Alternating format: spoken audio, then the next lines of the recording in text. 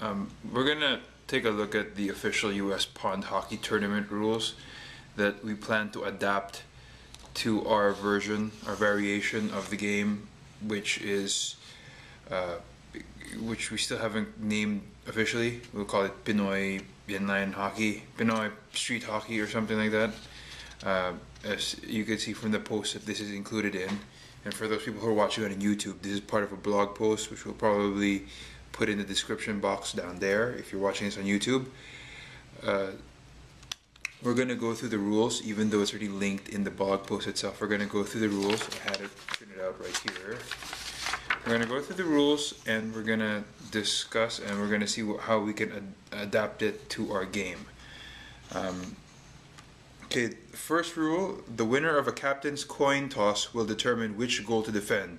Teams will switch goals after the first half. Yeah.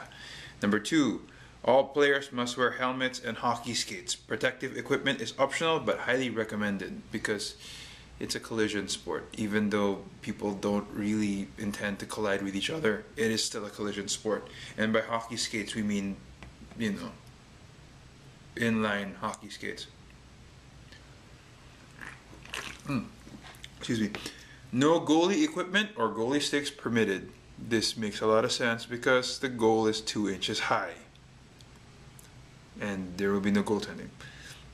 All teams must have light and dark jerseys or uniforms. I think we could institute this for our pickup street game, because that way when we pick teams we know who plays where. It's going to be like lights versus darks, or if you want, shirts versus skins, or whatever. Doesn't matter.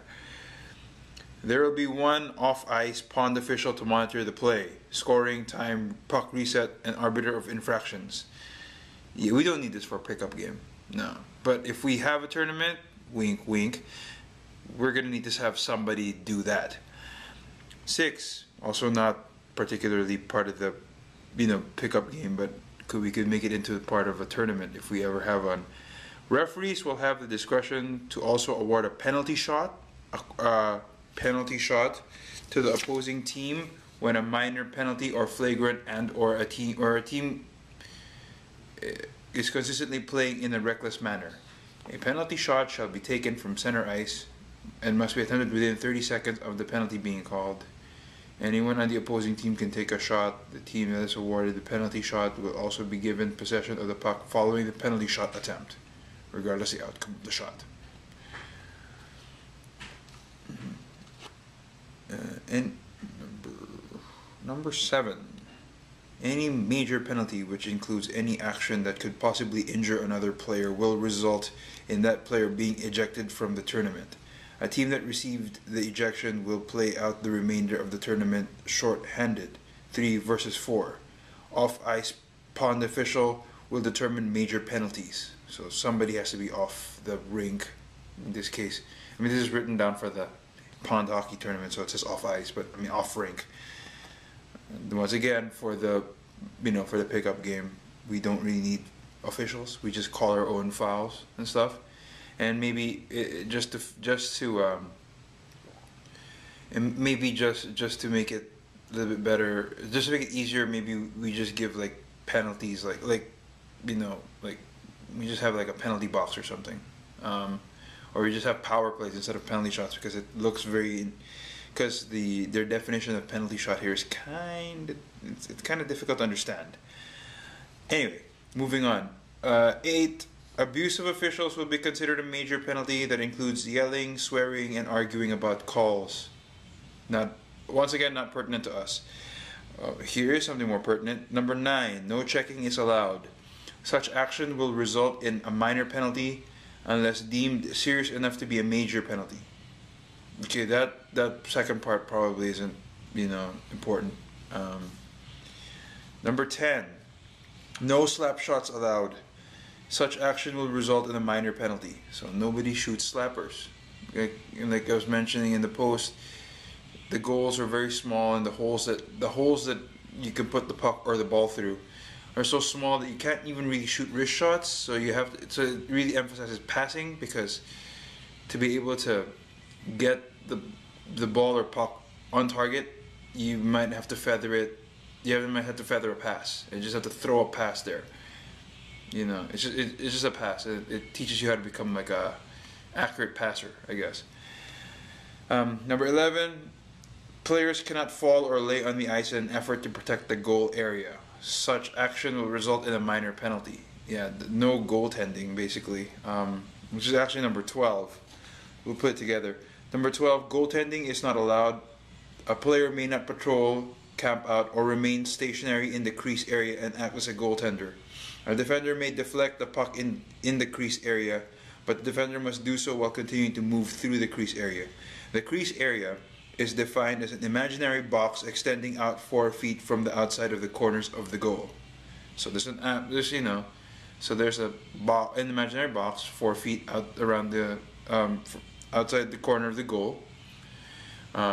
You can't stand in there and stop shots. That's considered goaltending, even if you are on the edge of the 4-foot box, the imaginary 4-foot box. But you can deflect a shot while you're moving. If you happen to be inside the crease, just as long as you're moving, you can block it.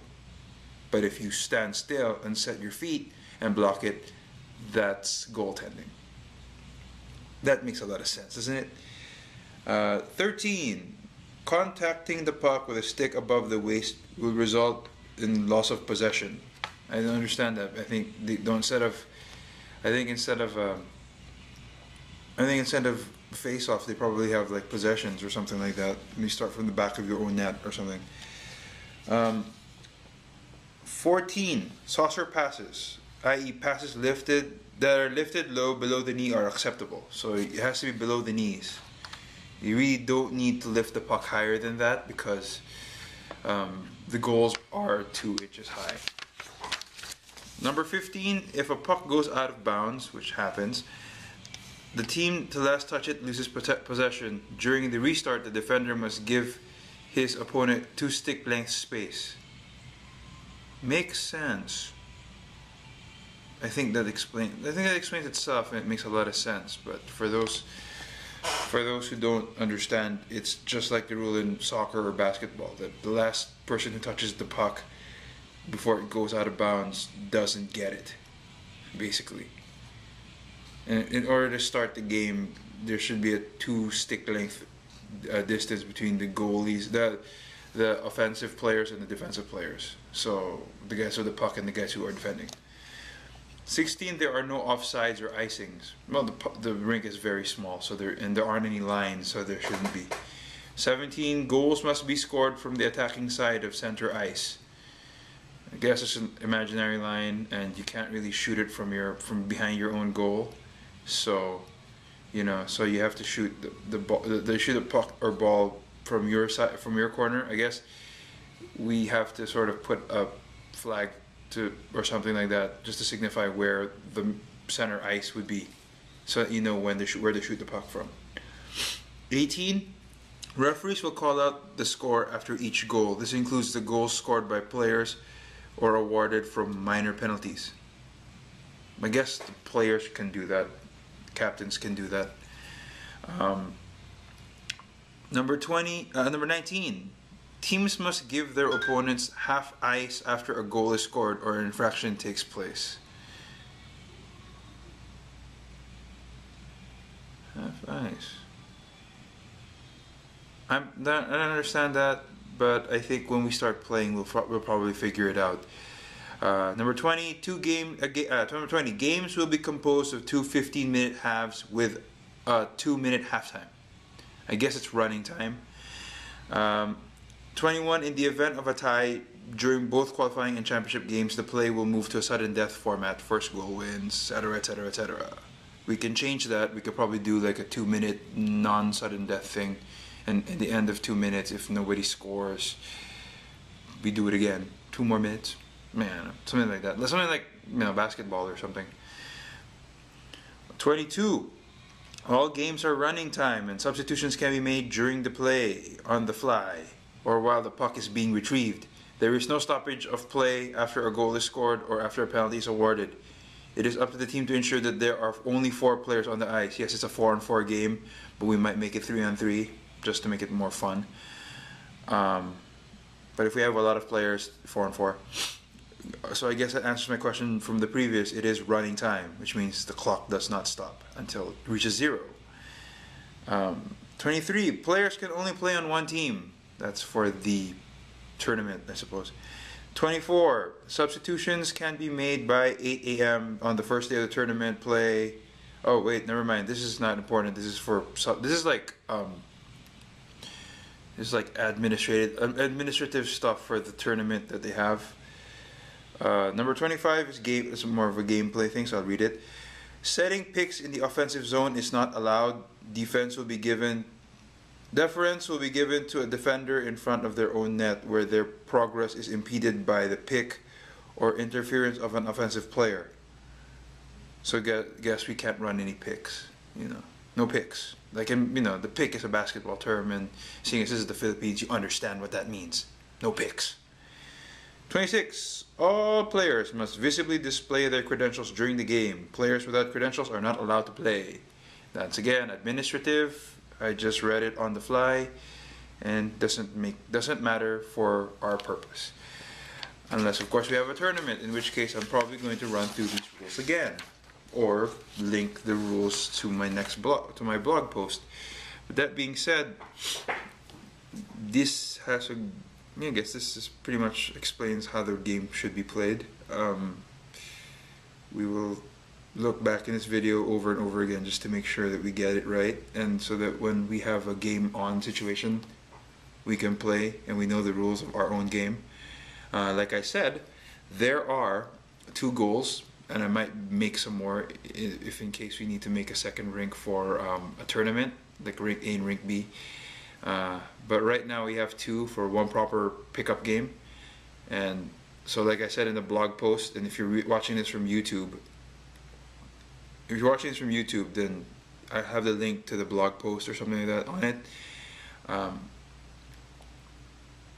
If you guys know a place like a basketball court or anywhere like a flat surface that we can play, that you can rent, or you can just sort of play there, you can shoot us an email at pinoyhockeyshow@yahoo.com. It's our email address, and tell us when and where you want us, and we will coordinate with you, and we will bring the goals, and we will play with you. You can practically rent us for free and rent the goals for free. So just shoot us an email. It's pinoyhockeyshow, one word, @yahoo.com. Okay? Hope to hear from you guys soon.